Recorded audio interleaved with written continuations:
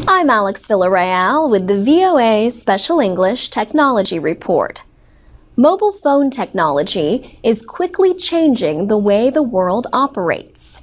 Today, we tell about two new projects involving mobile health, also known as mHealth. Doctors and technology experts in London are developing a new way to test for sexual infections.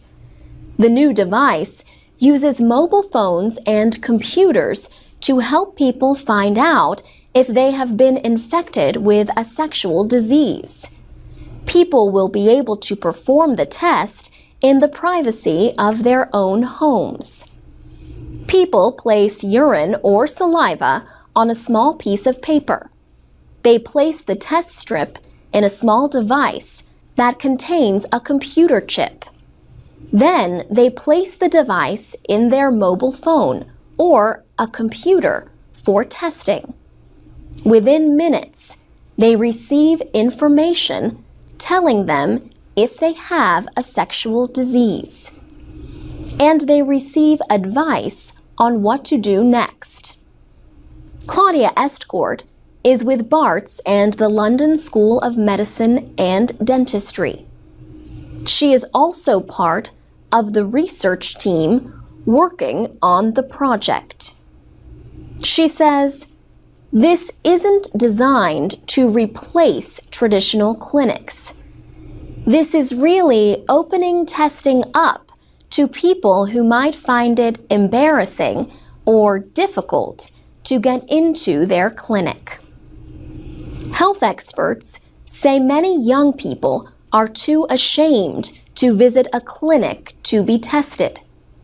This increases the risk of them passing on sexual diseases.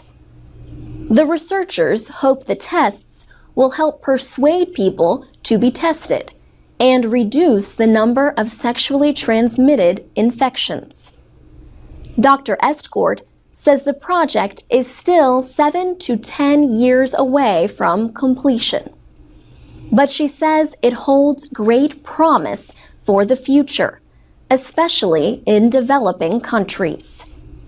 In other news, researchers at the University of Toronto in Canada are studying a mobile phone system that may help people with diabetes control their blood pressure.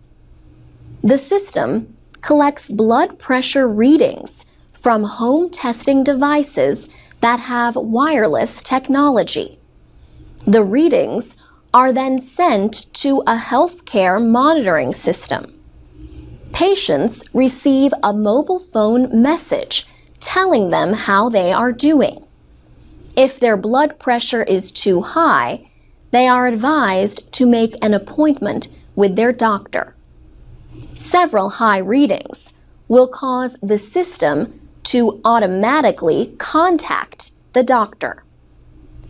Patients in the study used the mobile phone system for 1 year. The researchers found that 37% of the patients were able to get their blood pressure under control.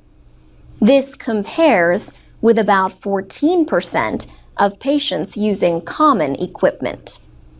For VOA Special English, I'm Alex Villarreal.